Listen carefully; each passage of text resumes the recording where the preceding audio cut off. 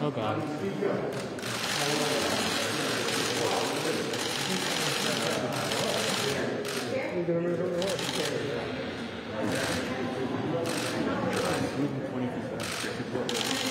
Yeah, exactly.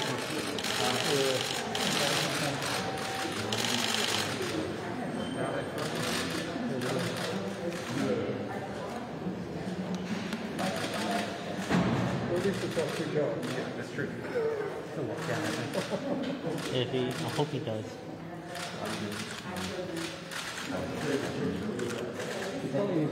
What about these two over home?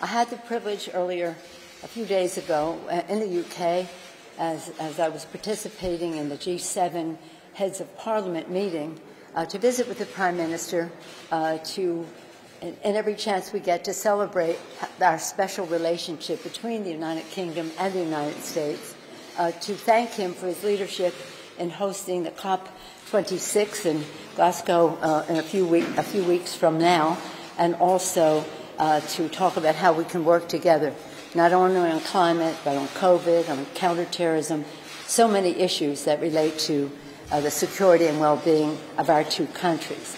I was just showing the Prime Minister a picture of when Winston Churchill came to speak to the Congress, 1941, the day after Christmas, a few weeks after Pearl Harbor. And it was an historic. He said at the time, his mother was born in America, and maybe under other circumstances he might be in that audience. But happily for the world, he came as the Prime Minister at that important time. Why it was special to me is my father is in that picture, Thomas D'Alessandro from Baltimore, Maryland, listening to the Prime Minister of the UK, of Great Britain at that time, Winston Churchill. And now today we welcome another Prime Minister. And it is with great pleasure that I present the Prime Minister of the United Kingdom, Boris Johnson. Mr. Prime Minister.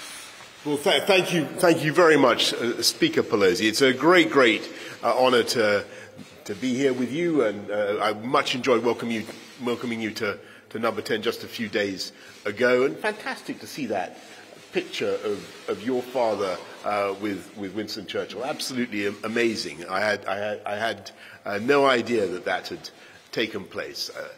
Folks, everybody, listen, I just want you to know that for me it's a very important moment coming here to Speaker Pelosi's office, because all my life America has stood for some ideals, and their freedom, equalities, human rights, but above all, democracy.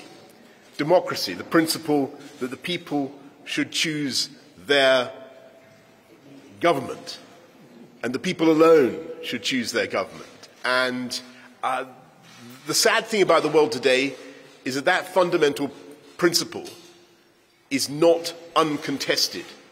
There are plenty of parts of the world where they don't think democracy really matters that much, and that you can have all sorts of systems that are just as good, if not better. And I vehemently disagree. And it is vital for the world that America stands up for that principle in the way that the US government does, and the way that everybody on Capitol Hill does. And I thank you. And I just want you to know that you can count on us in the UK to help you, Speaker Pelosi. I hope you had a good time with Speaker Hoyle the other day. In the northwestern in Chorley, in beautiful Chorley. You were in Chorley. I hope you enjoyed it. And I just want you to know that we stand by you, shoulder to shoulder with you in sticking up for our values, our beliefs, in democracy, and in sticking up for parliaments and assemblies of the people around the world. Thank you all very much. Thank you, Mr.